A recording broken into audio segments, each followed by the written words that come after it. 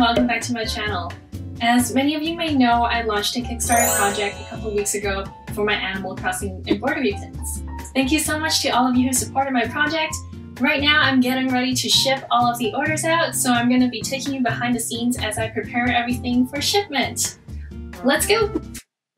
I've set up an extra desk in my room so that I can lay out all 27 designs from my Kickstarter project, which I think will really streamline the packing process. And I'm also going to set out some of these boxes so I can organize different things I'll be needing. These are the scubs or scoops from IKEA. I've had them forever and I love using them to organize things when I'm at conventions, markets, or craft fairs because they're collapsible, easy to store, and they're super lightweight. I've also got these, which are also from IKEA. This one is called Stuck or Stuk. They're kind of like the cousins of the scub or the scoob. They're also collapsible, but they have an extra compartment separator thingy, which I think makes them a lot more versatile and more awesome. Plus it has this cute grid pattern, which I love. Sometimes I use them upside down as a raised platform to display my pins when I'm selling things in person. Next, I'll be needing some postage stamps, of course, my address stamp so I don't have to write my address a million times, some more stamps of different values, and of course my trusty logo stamp. I'll definitely also need my pins. They're the star of the show and I can't wait to show them to you. And here, my friends, are 3,000 gift bags. It's so freaking big, I have no idea where I'm going to put these, but they're looking super cute. And I'm just glad that I have enough for everyone who's backed my project, because it's no good when you run out of something and then everyone has to wait. I really wanted these bags to be the way that I package my pins because I love it when people give each other wrapped gifts in the game.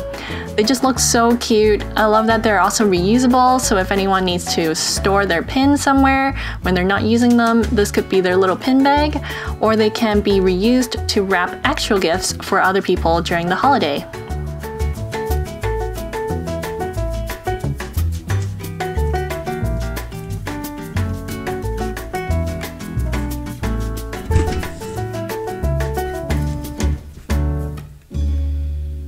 So my plan is to put all the bugs and insects in one box, and the sea creatures in the other box, and all the fruits and tools in the last box.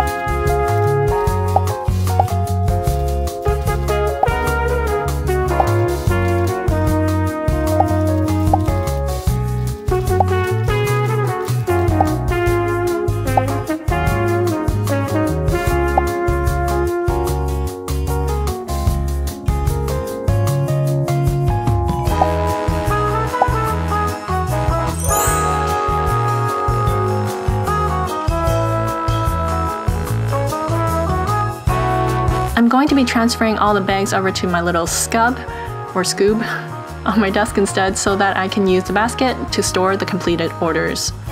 This way the bags will always be within reach.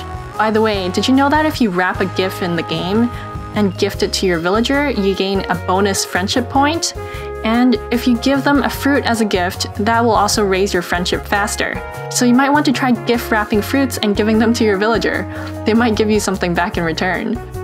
I was actually so happy that everything pretty much arrived within a few days from each other. The timing could not have been more perfect. The only thing that I was missing was just the stickers, which was experiencing some shipping delays. The first thing to arrive was actually the cards from Vistaprint. They turned out really nice. The smaller fruit cards came in a box, which is super awesome for me because I love reusing packaging as storage solutions. What I usually do is I cut off the flaps on the sides so that all you're left with is the box. Now I can either put this on my desk to hold all the cards, or I could put it in my drawer as an extra storage compartment.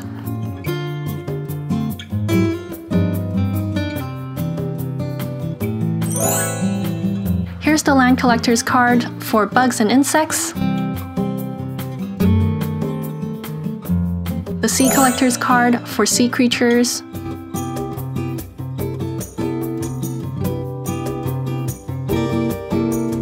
and last but not least, the fruit card.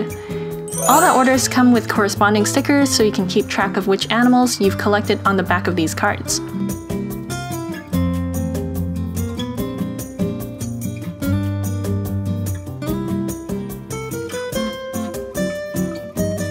I was packing some orders and realized that the smaller orders were actually really flat in the gift bag, so I ordered some paper wormies to puff up the bag a bit. I've got an extra basket here matching the one I was using earlier. I got these from HomeSense. I feel like when I usually shop at HomeSense or Winners, there's never multiples of the same thing in the same size. So I felt super lucky that I was able to get 3 of these. I also bought some larger mailers for larger orders. Unfortunately, I wasn't able to get any of my usual mailers in this size because my usual mailers are 100% compostable. But luckily, these are still recyclable. The recycling depots that accept plastic bags will usually also accept bubble mailers as well. I started off my packing process by stamping on my mailers first, but it turns out that these smaller mailers don't really fit the puffy gift bags that well, so I ended up swapping to my slightly larger mailers for the Kickstarter orders. These I'll use later for my regular orders. Speaking of which, I've been running some sales over on my shop. Thank you so much to all of you who have been shopping my sale. I actually meant to post this studio vlog last week, but I got so busy with orders I didn't even have time to finish up the editing. So I'll try to post 2 videos this week if I can. I tend to spend way too much time editing, writing and rewriting scripts, animating pictures and illustrations, adjusting lighting and colors, trying to make everything look more pretty and enjoyable for everyone. Let me know in the comments down below how long you think I spend on average per week filming and editing. I'll reveal the answer in the next video. Speaking of upcoming videos, I'm planning to try doing Vlogmas, where I vlog every day in December until Christmas. I've never done anything like that before, and I'm honestly not the best at daily challenges, but I'd like to give it a go anyway. I think the content I'll be making will be a lot more chill and laid back, a little bit more everyday stuff, along with some Christmas things rather than all completely art related. I'd love it if you could join me, so make sure you subscribe and hit the bell to get notified. Since the stickers haven't arrived yet, I decided to print and cut my own. This way I could get started on the orders. I really wanted everyone in North America at least to receive these before Christmas, so any kind of head start here is great. I love the quality of prints and stickers my printer produces, but the Cricut, on the other hand, is kind of a hit or a miss. It took a few tries to get the alignment right, but it's definitely a good start. And I'm glad to have a cutting machine around for situations like this where I'm just waiting for stickers to arrive. The machine is actually pretty good when it comes to its print then cut function, but the downside is that the print then cut dimensions are quite a bit smaller than the sticker paper actually is, so it always feels like a waste to me. This is why I'm trying to print and cut a whole sheet here instead. It still works, but it does take a bit of calibration. For the stickers, I couldn't decide whether I wanted to stick the stickers on the cards for everyone, or chop everything up and put them in the gift bags for everyone to decorate their own cards. I kind of did a bit of both to start, but after talking to my sister, we've decided that it's probably more fun for everyone to decorate their own cards. So if you're one of the backers that I've stuck the stickers on for, I'm so sorry. Hopefully you'll still have fun unboxing your goodies. I didn't have any containers to organize the stickers with, and it felt too messy to put them with the pins.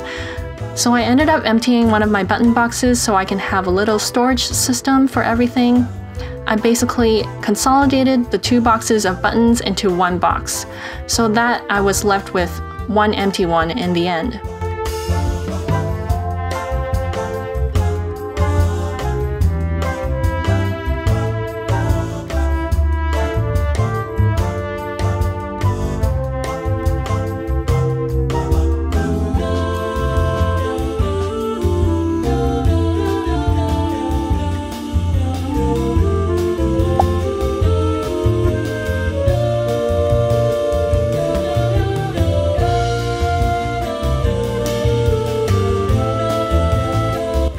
might have shared these in my studio tour, but I decorate all my button boxes with stickers. Both of these are from Puffy Fish, a local artist that I really like. So to separate all the different stickers, I first used my paper cutter to divide up all the columns and then the rows, but then I realized it's way faster to cut the strips with a scissor instead, so I swapped afterwards.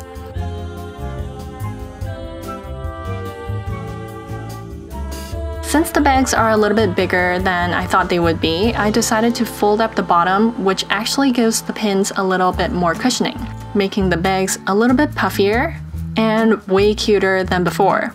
The ribbons on these bags were actually really hard to tie together at first, but after a few tries it does get a bit easier.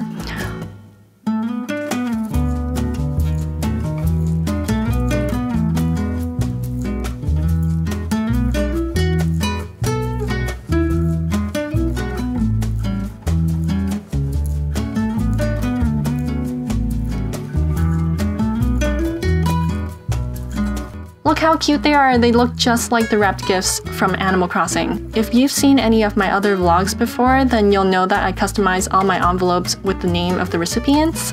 When I'm selling online, I don't get as many opportunities to interact with everyone as much as I would if I were to set up a booth at a market. And I feel like by doing this, it adds that extra personal touch. Kind of to say, this item is coming from me to you. And I want that experience to feel different than if it were to come from some big corporation. I want everyone to feel extra special whenever they receive one of these packages.